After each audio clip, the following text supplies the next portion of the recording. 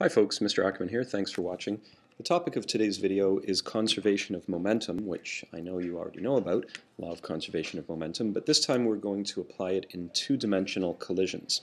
So since you already know the law, and since you already know about how to deal with two-dimensional motion, of course that would be using the idea of vector components, therefore this should be a fairly short video. So let's take a look at some of the questions that will be answered. They are up here. Take a look also at where we are in the unit schedule. This is the last official lesson in this unit before the test. And also take a look at the learning goals and success criteria. Pause the video to do that for a moment. Okay, and you're back, and now we're going to dive right into things with a look at a question in the textbook. This is in the Physics 12 textbook by Nelson. Sample problem 2 in section 5.4. Let's have a look. In a game of marbles, a collision occurs between two marbles of equal mass m.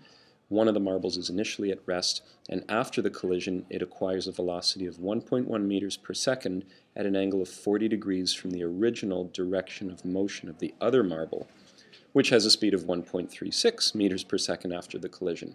That's a mouthful, that sentence. Let's have a look at what it looks like. Before the collision, you're dealing with the following situation. You have the first marble, mass m, the red one, inbound at some unknown velocity v1. It strikes the blue marble, also mass m, that is initially at rest, so v2 equal to 0.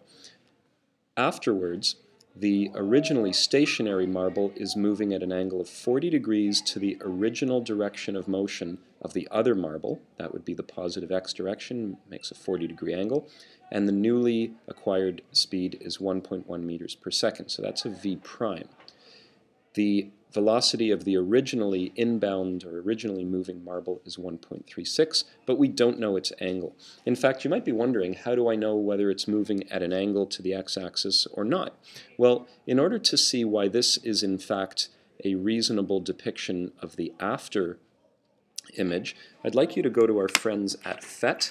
So we're going to hop over there, where they have, under the physics and motion section, a collision lab. And this is really cool. So if you've never played billiards before and you're not really used to two-dimensional collisions, this is a great place to start.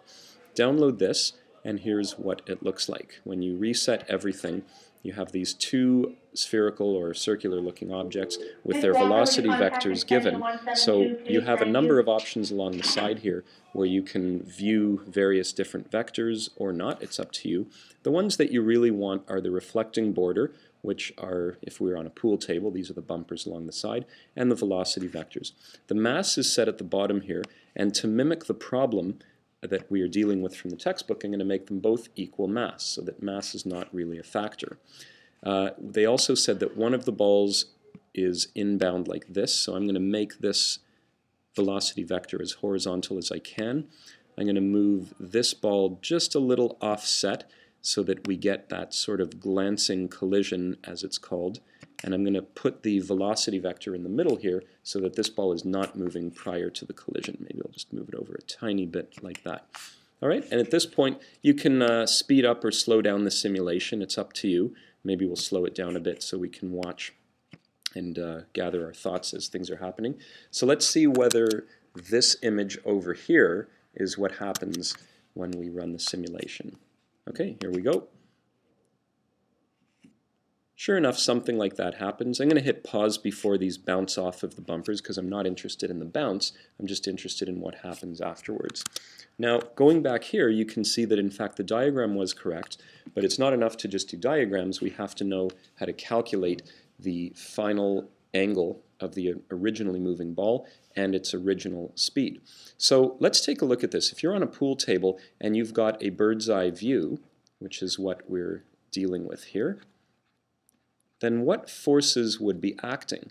Well, for one thing, gravity would be straight down into the table. Of course, the normal force of the table would be straight up toward your eyes, and those two would cancel. The other forces in the vertical, I guess you could call it, or maybe the y direction in the plane of the table, and the x direction, horizontal, or also just x in the plane of the table. Are there any forces acting? Well, if there's no friction, and I think we're going to assume this here, if there's no friction, then are there any other forces acting? So no air resistance, no friction. You might say, well, the guy who is playing pool, who takes the pool cue and, it's a terrible pool cue, but you get the idea, who hits the ball, he exerts a force on the ball. True. However, we're talking about after he has imparted that velocity to this ball. So I'm really not interested in this guy and his applied force. We can ignore that. I'm not interested in it. I'm interested in what happens afterwards. There is no other unbalanced force acting, and therefore that is the condition for delta P, the change in momentum of the system, to be zero. In other words, the law of conservation of momentum applies. So what is the thing to note about two-dimensional collisions versus one? Well, in one-dimensional collisions, we wrote the following. We were always in one dimension, so we could imagine that we were in the x direction. We used to write the following. P total equals P prime total. If there were two objects, we wrote P1 plus P2 equals P1 prime plus P2 prime. Oops. Well, guess what? Since that is just in one direction, we're just going to do this now. We're going to put an x and an x, x subscripts all over the place. So really, we're talking about in the x direction, this is what's happening. Momentum is conserved. We're also going to write in the y direction, P total, y, equals P prime total, y, which is going to mean that P1 in the y direction plus P2 in the y direction equals P1 prime in the y direction plus P2 prime in the y direction. Now, a couple of things. Since we are denoting x as the direction down here, we technically don't need the vector hats here. So in future and in class, you're going to see me drop the vector hats when I'm talking about the x or the y direction. Let's see what else we can write here. First of all, object number 2 is not moving before the collision, so it has no momentum in x or y. So we can put in a 0 there. Furthermore, we can write mv for momentum, so this will be m1 but v1x plus the 0 that we had here, so I don't even need the plus actually. I can just write equals m2 v1 prime in the x. Sorry, I'm making a lot of mistakes here. That should be a 1. m1 v1 prime in the x plus m2 v2 prime in the x. And now some other things. They said the masses were equal. They're all m's. So m1 is equal to m2. The masses here are going to cancel. And look what we get. v1x equals v1 prime x plus v2 prime x. Do we know any of these values? v1 in the x direction, well, it says that the velocity, well, actually, they don't tell you that the velocity is in the x direction. We are free to set our coordinate axes however we want, and so to make life easy, we often make the initial velocity move along one of the axes. So v1x will actually be just v1. That's worth noting. v1 prime in the x is, now let me see more mistakes that I've made. I see right now I've called this v2 prime. That should be a v1. I apologize.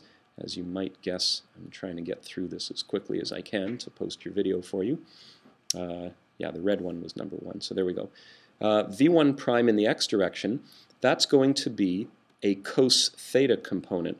So let's just write that in. v1 prime in the x direction is equal to v1 prime cosine of theta. This is using your component ideas that you've already learned. v1 prime in the y direction will be, oops, that's not a very good equal sign, there we go, will be v1 prime sine theta. So that we're basically saying this ball is moving somewhat upwards, but it's also moving somewhat horizontally. And in the same way, the blue one is moving somewhat horizontally. We'll call that v2 prime cosine 40 degrees. They gave us the angle for that. And this will be v2 prime sine 40 degrees.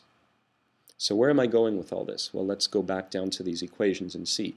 v1x, as I mentioned, is just v1, purely moving in the x direction, no need for sine or cos theta, is equal to v1 prime in the x direction, which we said was v1 prime cos theta, but we know v1, it's 1.36, so I can write 1.36 cos theta, plus v2 prime in the x, which, by the way, we know it's 1.1, so plus 1.1 cos 40 degrees.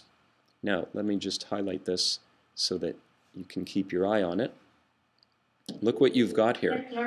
You have an equation that I'm going to call equation number 1. Oops. I'm going to call this equation number 1 here. And it's telling you that some variable equals a number times another variable, theta's in there, plus a number and a number. Really, there are two variables in here. Those two variables, of course, are the ones we're looking for, v1 and theta. Unfortunately, you can't solve for two variables if you only have one equation. This is where the y components come in. So what are we going to do here? Let's look at what's going on in the y direction. More happy news. Originally, this ball number 1, was moving purely in the x direction. We set that up by choosing which way our x and y axes would be oriented. So even p1 in the y direction is 0. So what do we end up with here? 0 equals p1 prime in the y direction. I see I forgot a letter y down there. So that will be m1 v1 prime in the y direction. And p2 prime in the y is m2 v2 prime in the y. However, once again, let's look at what happens. The masses are the same, so they are a common factor. They drop out in this example. And that leaves me with the following. v1 prime in the y direction, which is v1 prime sine theta, 0 equals v1 prime sine of theta, plus, this one's going to be, what did we write? v2 prime sine of 40 degrees. But keep in mind, we know v1 prime, it is 1.36. And we know v2 prime, it is 1.1. So I actually have a lot of information here. 0 equals 1.36 sine theta plus 1.1 sine 40 degrees. And if I highlight that so that you can keep your eyes on it, look what you've got. You've got two equations in two unknowns. I'll call this equation 2 here. Unknowns are theta. Oh, hey, guess what? Even more happy news. There's only one unknown here. So using 2, you can solve for theta. And then you're going to sub that theta in right here, and you're going to solve for v1. And that's how you do these. It's really not one question with 2 dimensions. You could think of it as 2 little questions, each of them in 1 dimension. Your choice of how you want to look at it. But this is the way you do it. You derive one equation for the x direction, one for the y. You use them in algebra. You combine them algebraically to solve. All right?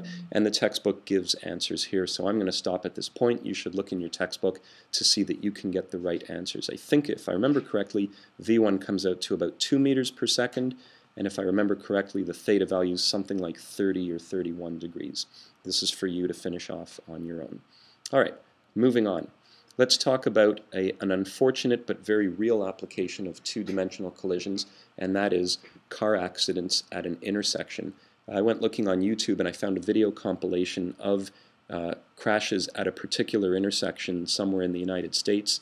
This is probably one of the traffic cameras that you see in cities all over the place.